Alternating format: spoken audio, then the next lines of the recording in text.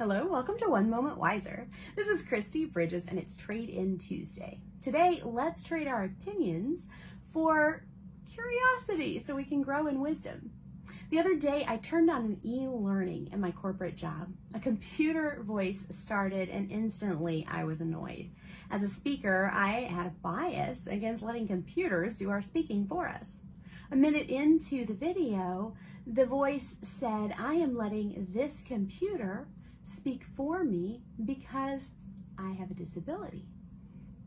I had to smile. The e-learning was about employing people with disabilities instead of assuming they can't do the job. This e-learning designer was definitely doing the job and had proven his point. James 1:19 says, "Know this, my beloved brothers. Let every person be quick to hear, slow to speak, and slow to become angry." We can substitute other negative knee-jerk reactions here. Slow to be judgmental, slow to annoyance, slow to assume you're better than someone else. It's wise to wait and stay curious.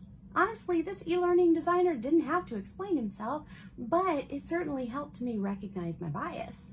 If he hadn't, though, I still would have been responsible for my judgmental attitude. And if enough people like me had judged the e-learning because of that computerized voice, we could have held back this designer in a career for which he was well equipped. People have been kept out of neighborhoods and careers and other opportunities because of biases.